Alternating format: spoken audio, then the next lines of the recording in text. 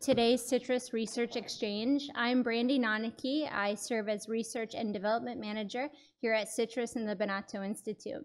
And I'd also like to mention that this is the 10-year anniversary of the CITRIS Research Exchange. I'm very honored to introduce our CITRIS Research Exchange speaker today, Dawn Song. She is a professor in the Department of Electrical Engineering and Computer Science here at UC Berkeley. She is the co-founder of Oasis Labs, a team designing a platform to overcome the performance, security, and privacy limitations that hamper blockchain adoption. Her research interest lies in deep learning and security. She has studied diverse security and privacy issues in computer systems and networks, including areas ranging from software security, network security, database security, distributed system security, applied cryptography to the intersection of machine learning and security. A lot of security work. But I do want to acknowledge you are a very highly awarded person. Congratulations on that. So let me say just a few of them, please. She is a recipient of various awards, including the MacArthur Fellowship, the Guggenheim Fellowship, the NSF Career Award, the Alfred P. Sloan Research Fellowship, the MIT Technology Review TR35 Award, the George Tallman Ladd Research Award. It's a lot. You should be so proud of all of it you've accomplished, and we're so grateful to have you on faculty here at UC Berkeley. Thank you. Thank you so much. But I guess without further ado, Dawn, you now have the podium to give your presentation. Great. Thank you. Yeah, thank you so much.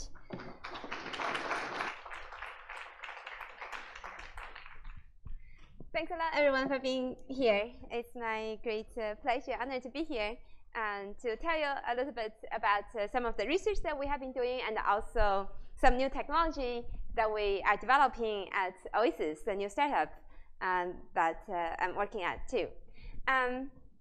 So I'll talk about Oasis, privacy preserving smart contracts at scale. So as we all know, data is a new oil.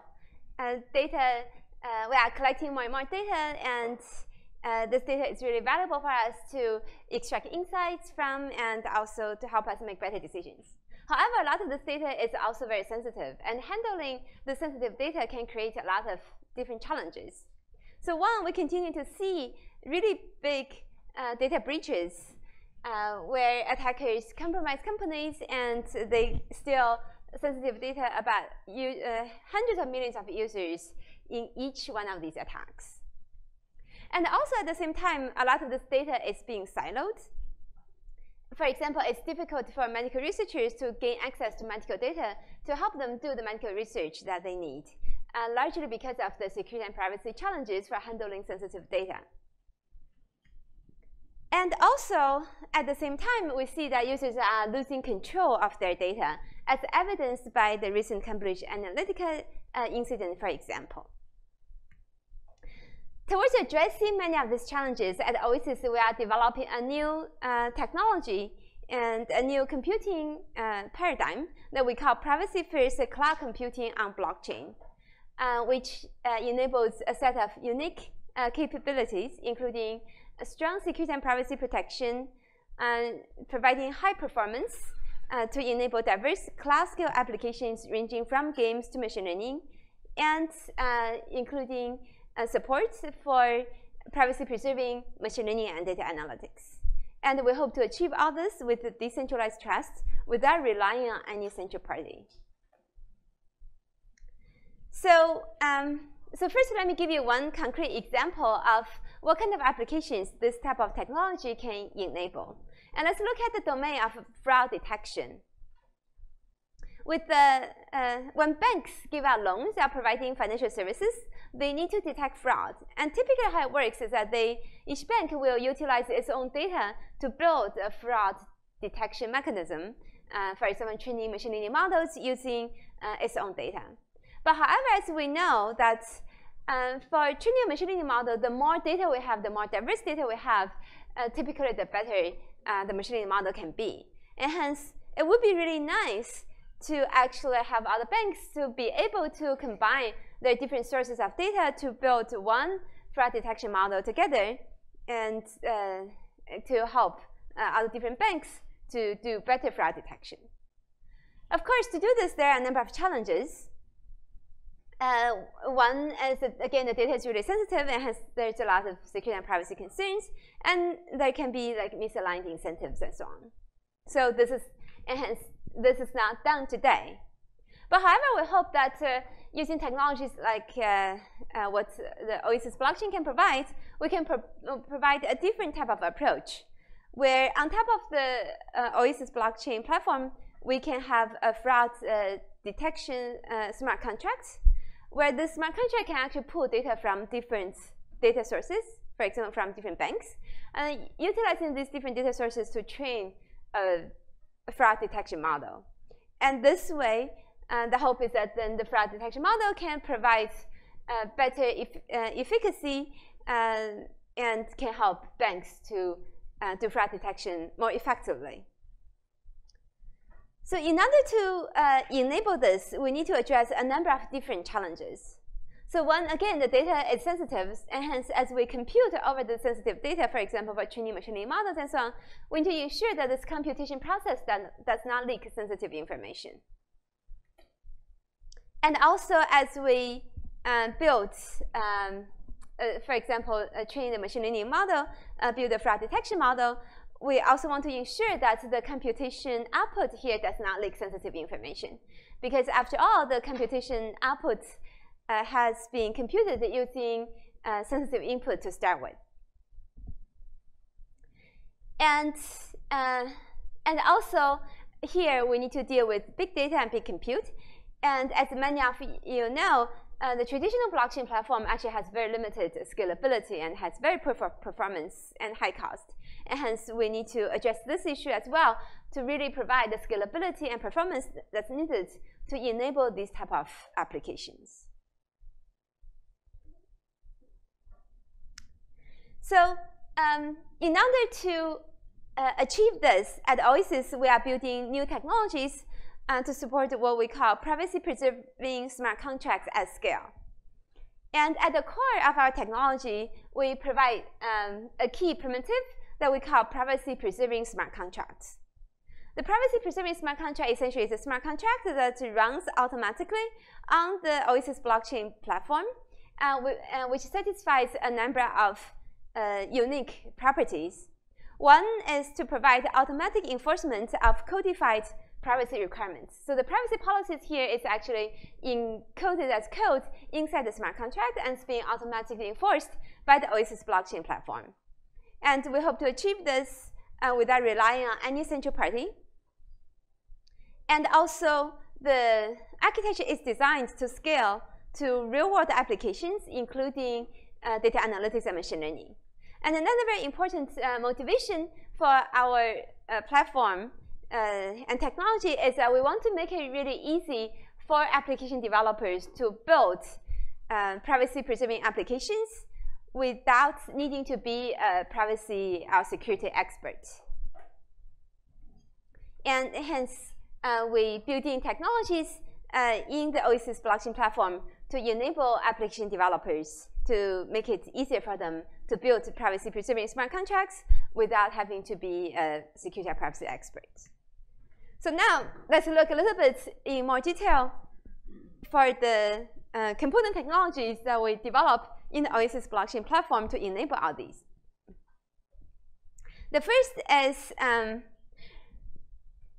right, so first when we look at the blockchain platform, so there are actually two layers. One is a platform layer, and there's the application layer on top of the platform where the smart contracts sit. So at the platform layer, we provide technologies for confidentiality preserving smart contract execution, which protects the computation process from leaking sensitive information. And at the application layer, we enable privacy-preserving data analytics and machine learning, and with the goal to protect the computation outputs from leaking sensitive information about the inputs. And also at the platform layer, we design and build new architectures for the blockchain platform to enable scalable smart contract execution. So now let me just talk about each component technologies in a little bit more detail. So first, let's look at confidentiality preserving smart contract execution. So the smart contract runs on top of the blockchain, and usually, so users sending an input as a request to the smart contract. The smart contract then executes the request and transitions from the old smart contract state to the new state. And as you can see here, and also as most of today's blockchain platform, all these, the input, the smart contract states, and the smart contracts, and the computation itself, they all happen in the clear, and in public. And hence, there's no protection for sensitive data and compute. So in Oasis, we enable confidentiality preserving smart contract execution. So in this case, the input will be in encrypted form, and also the smart contract states will be stored in encrypted form as well. And this encrypted input will be sent to the smart contracts, and the smart contract execution will happen essentially on encrypted data, and then transitions the smart contract state from the old state to the new state.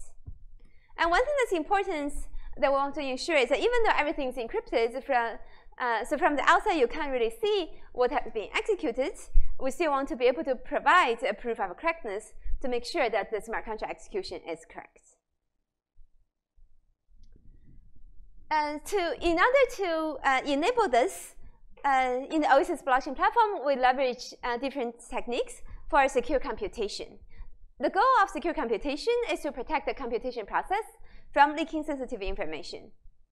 And there are, in general, two main different types of approaches for secure computation. One is on using trusted hardware, where essentially utilizing hardware-based mechanisms. And the advantage of this approach is that the performance is really good. It's often close to native performance, and it can support for general purpose computation.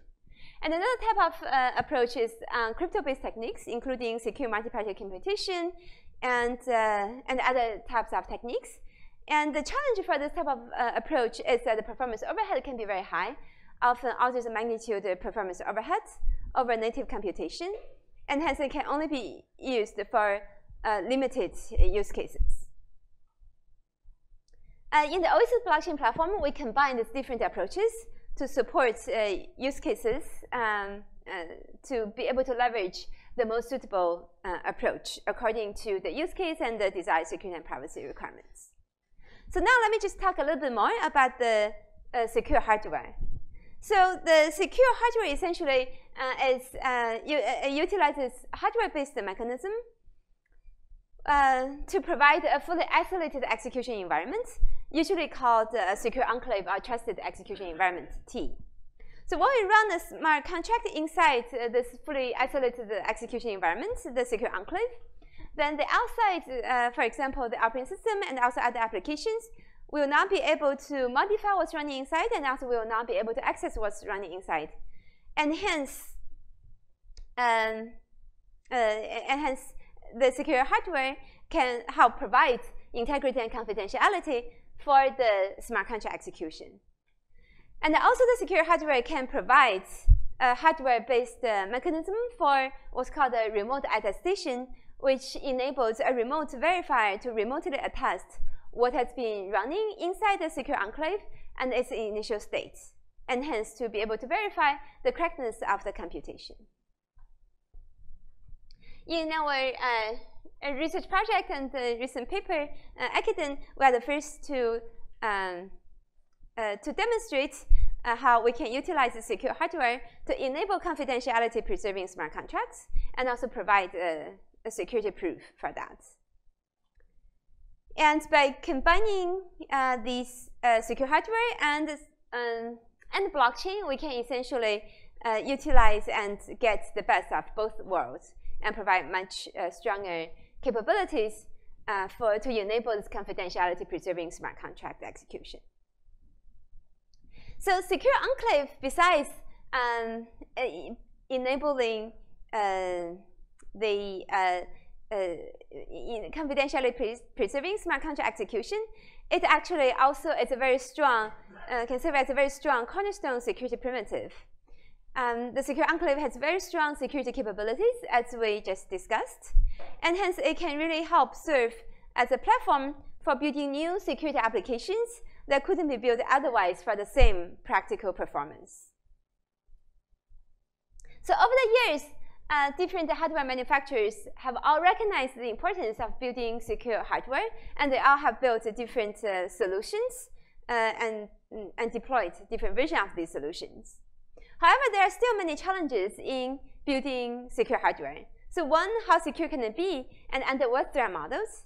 And also, what would you entrust with secure hardware? Your Bitcoin keys, the financial data, or health data? And the ultimate question is, can we really create a truly trustworthy secure enclave that can serve as a cornerstone security primitive that is widely deployed and to enable secure systems to be built on top? If we can do this, then this can really help the whole community to usher into a new secure computation era. So what's the path to trustworthy secure enclave? So first, we need to have an open source design. The open source design of a secure enclave can help provide the transparency needed for the whole community to come together to analyze and verify the security and correctness of the secure enclave, and to enable the high assurance needed for a secure enclave. And also, open source helps build a whole community. Ideally, we would like to provide formal verification of the security and correctness of the secure enclave. And we need to ensure the secure supply chain management for the secure hardware manufacturing process. Towards these goals, we have been designing and building Keystone for open source secure enclave. The Keystone is a research collaboration between Berkeley and MIT. As a first step, the Keystone enclave is built on top of RISC-V architecture. RISC-V is an open source RISC architecture that has been developed at UC Berkeley and has seen wide industry adoption. The RISC-V Foundation has more than 100 members. And utilizing the hardware-based capabilities provided by RISC-V, it enables us to have a much simpler and modular design for the secure enclave.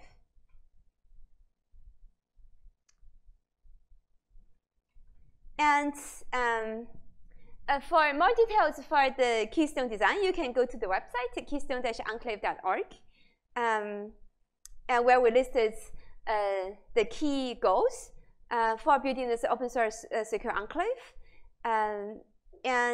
And also recently, we have hosted the first workshop on building open source secure enclave, and leading experts and researchers from industry, including Google, Microsoft, Facebook, Intel, ARM, and also leading academic institutions all came together to discuss and with the common goal towards building an open source, secure, and performance enclave. And we hope to have an initial release this fall with certain key components and capabilities. Also, for students here, this is a great project to join as well if they are interested in building or contributing to open source secure enclave. So that's the first component technology for building confidentiality preserving smart contract execution. So now let me talk a little bit about the second component technology on privacy preserving data analytics and machine learning.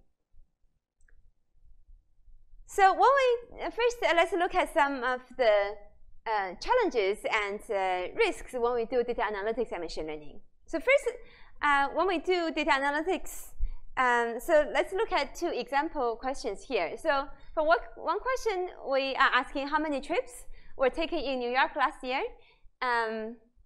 For example, analyzing trip data. And another question is how many trips did Joe take last week? As you can see, these two questions, in order to answer these two questions, they both require accessing to data.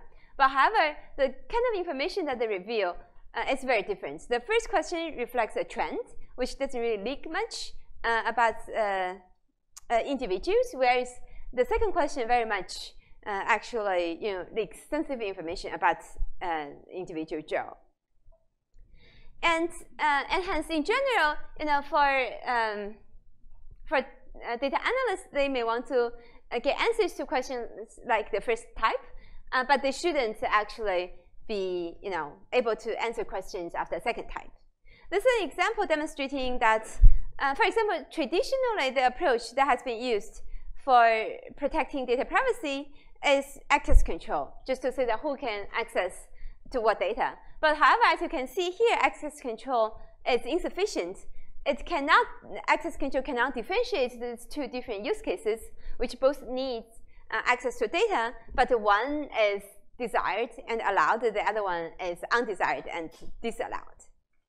And hence, access control is not able to enable the use of data while at the same time protecting privacy of individuals. Also, you may have heard about the data anonymization, which is another technique that people often use for protecting users' privacy. Data anonymization essentially try to modify data, either removing sensitive information called PIIs, and or just actually, for example, perturb data. But however, data anonymization also is often insufficient. On one hand, it can significantly degrade the utility of data, and also on the other hand, data anonymization has been demonstrated that oftentimes is not sufficient in protecting users' privacy. There has been work showing that researchers have shown that even when you have anonymized data sets, attackers can utilize publicly available data to try to de-anonymize these data sets in what's called a re-identification attack, to actually still identify individuals from these anonymized data sets. As another example, so that's data analytics. So now let's look at another example in machine learning. So in our recent work in collaboration with researchers from Google, we explored the following question. So as we all know, deep learning has been very, very powerful and effective in helping us solving many problems.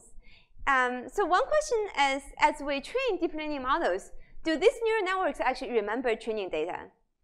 And if they do, can attackers actually exploit this and extract secrets in the training data from just simply querying the learned models?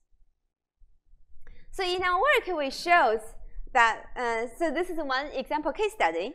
So in this case study, we train a language model from an email dataset called an Enron email dataset.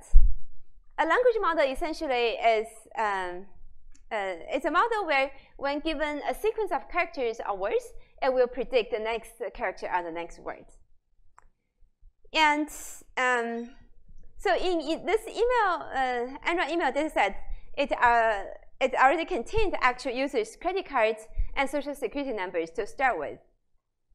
And our study showed that the attacker, by just querying the learned language model and by designing new attacks, the attacker can actually automatically extract the original credit card and social security numbers that were included in the original data set.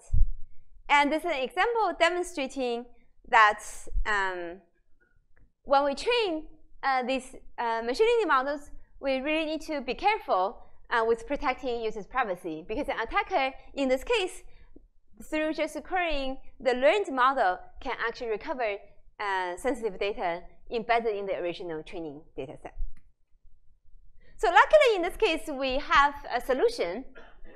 Our work showed that instead of training a vanilla machine learning model, a vanilla language model in this case, instead, if we train a differentially private language model, then in this case, we can still achieve high utility. We don't lose much in utility, but we can significantly enhance the privacy protection in this case. And our proposed attacks in this case actually no longer works. So what is differential privacy? So differential privacy is a formal privacy notion. At a high level, what it says is that now let's consider two neighboring data sets, where one data set has one data point more than the other data set. And as we, for example, we say that a function is differentially private if when we compute this function over these two neighboring data sets, the computation results are almost identical. They are very close. So at a high level, what intuitively speaking, what this is saying is that the an attacker in this case, just by looking at the computation output, the attacker is now able to differentiate whether Joe's data point is used in the computation or not. And hence, intuitively speaking, this is one way to demonstrate that a differentially private function, in this case, helps protect Joe's data, because the attacker cannot even tell whether Joe's data was used in the computation or not.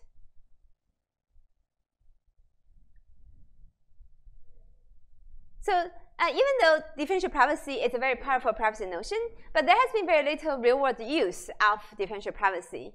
And there has mainly been targeted usage for specialized applications in Google and Apple for differential privacy. And to really enable real-world deployment for more general purpose differentially private data analytics and machine learning, and there are a number of challenges. One, we need to enable usability for non-experts. Most of the data scientists, data analysts, actually they don't know about differential privacy, and they don't really know what differential privacy mechanisms they should use given a particular workload. And we need to provide broad support for different types of analytics queries, and we need to provide easy integration with the existing data environments. And no existing system addresses these issues. So in our collaboration with Uber, we have developed new systems and techniques to enable a practical deployment of differential privacy or privacy-preserving data analytics and machine learning. So using our tools, we can automatically rewrite data analytics and machine learning pipelines to automatically enforce the desired security and privacy requirements. And some of our technology has already been deployed at Uber. So by combining confidentiality-preserving smart contract execution and privacy-preserving data analytics and machine learning, we enable privacy-preserving smart contracts. So now let me talk a little bit about how we enable scalability for scalable smart contract execution. So for scalability, there are actually different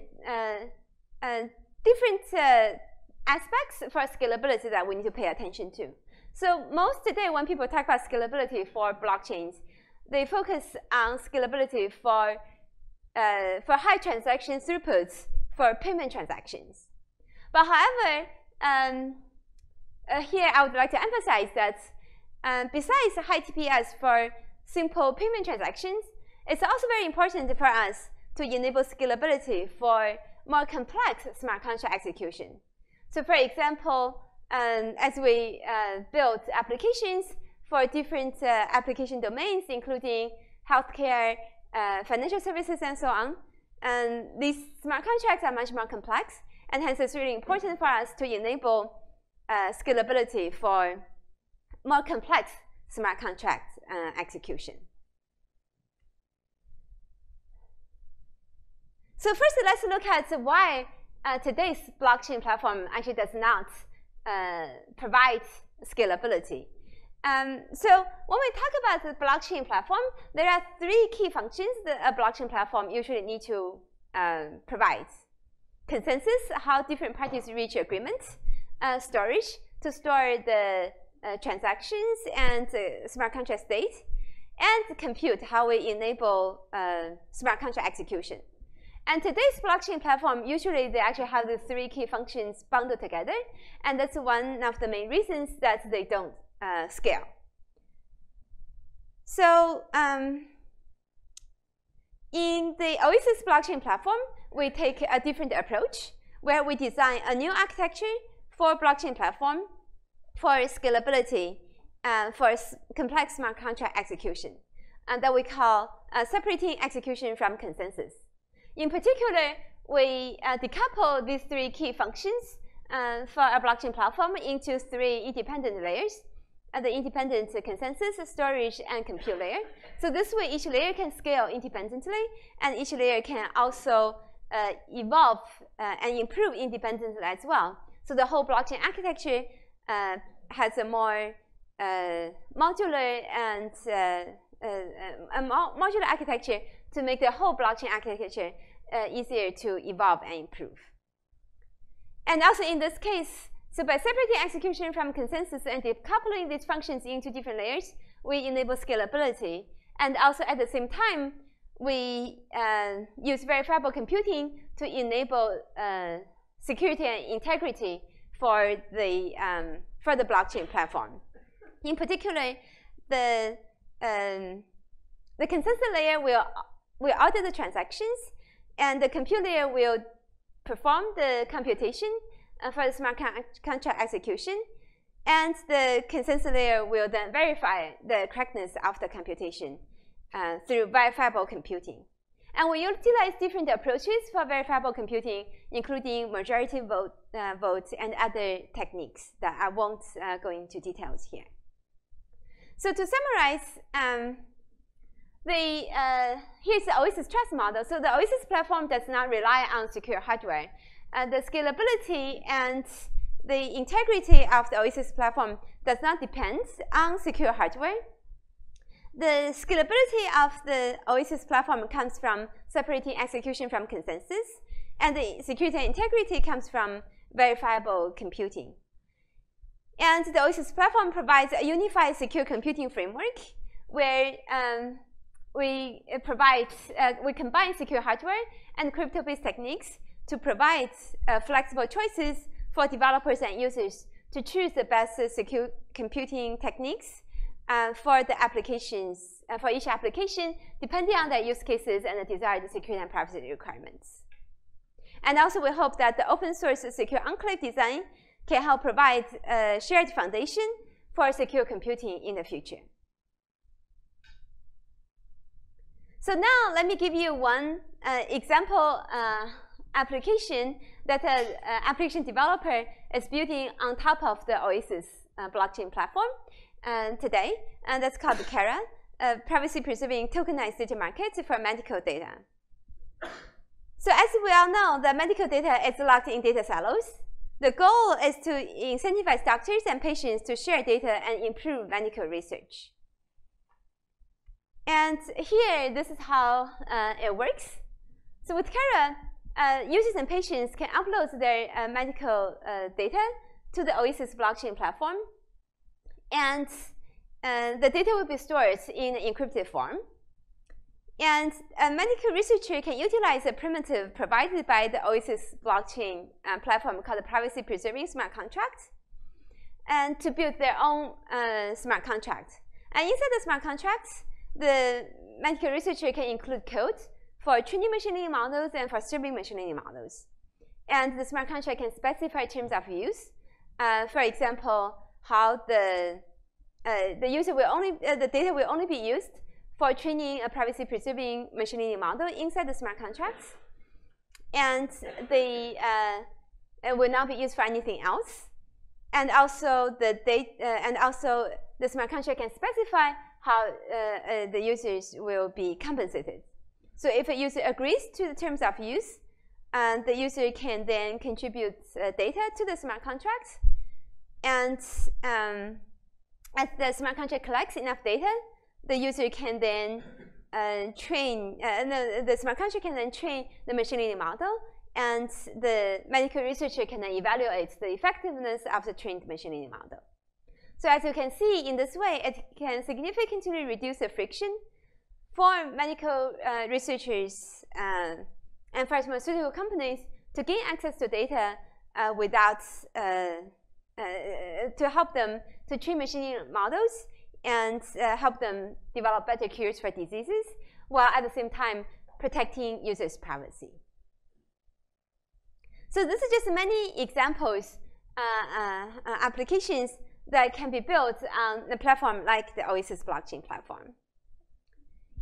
And now I want to talk about another even more important problem that we hope that a technology like this can help solve in the future. So as many nation-state leaders have already recognized and stated that whoever controls and leads in AI will rule the world. So the question is, who is controlling AI today and who will be ruling the world tomorrow? So today we have big companies who are collecting users' data and building personal profiles for these using this personal data, and they use this. Then they build personalized services to provide to users. But however, the goal for these personalized services is to maximize company revenue. And also, we have seen misuse AI for large-scale automated and targeted manipulation. So the question is there a different future? Is there a different future where we can build intelligent agents and virtual assistants that are under user control? And these intelligent agents and virtual assistants under user control, they can provide the services to, they can utilize third-party services, and they will actually provide the personalized services to individual users. And the difference here is that their goal is to maximize user value instead of maximizing company revenue.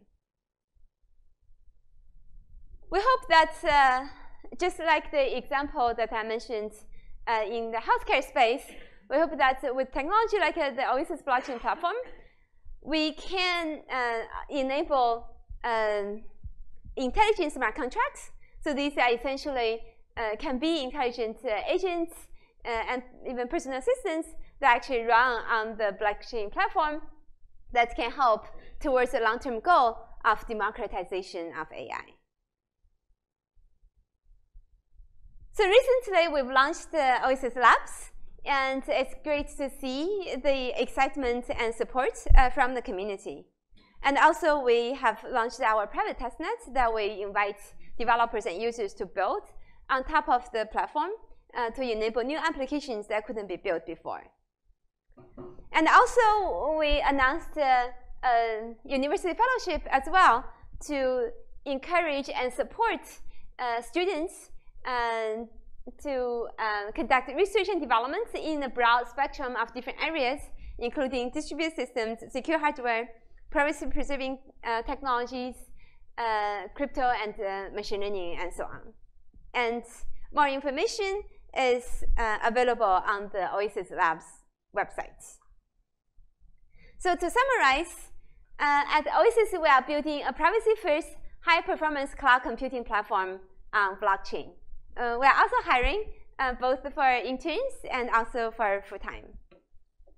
With that, thanks everyone.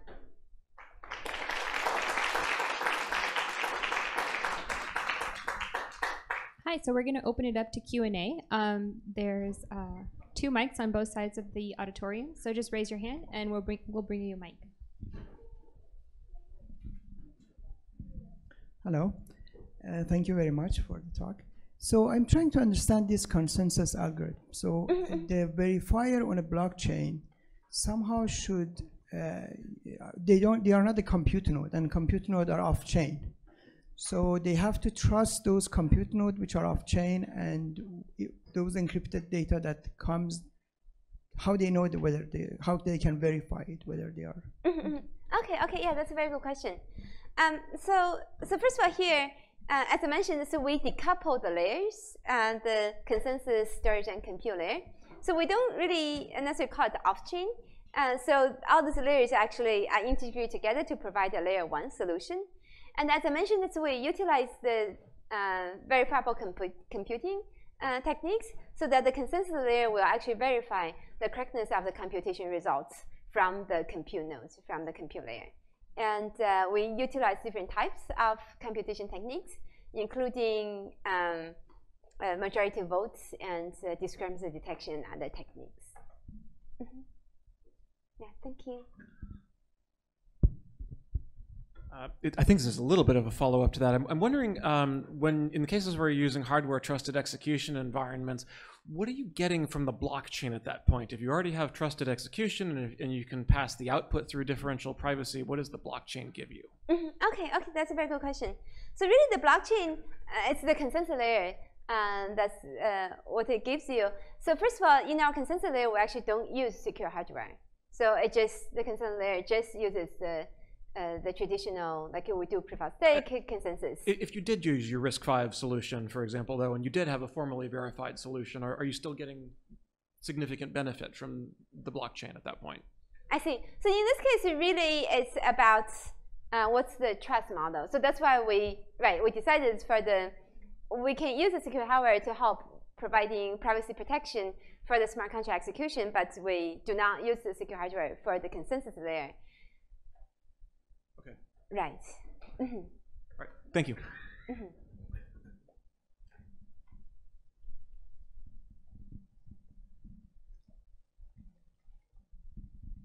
It seems like the smart contracts are going to require input from perhaps multiple users. The input must be verified in order to validate the contract itself. How does the users present and assure the data to the smart contract?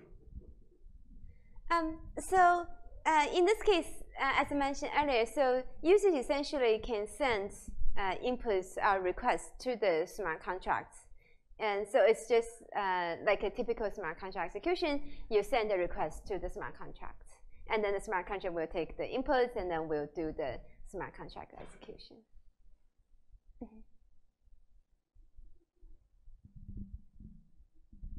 Really interesting talk. Just a pragmatic question. Is there a test net and can we join it? Oh, yes. As I mentioned, let me show this again.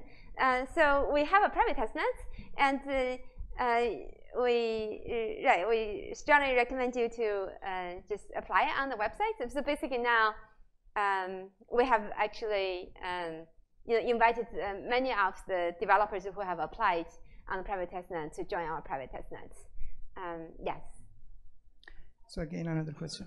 So if I understood, all the I/O are encrypted. Where do you store those keys? Where do you store the key for encryption? Okay, that's a very good question. So actually, we are actively working on different key management schemes. But in general, depending on the secure computing techniques that you use, so for example, if you are using secure hardware for providing privacy protection for the smart contract execution, then essentially the keys are in the secure hardware.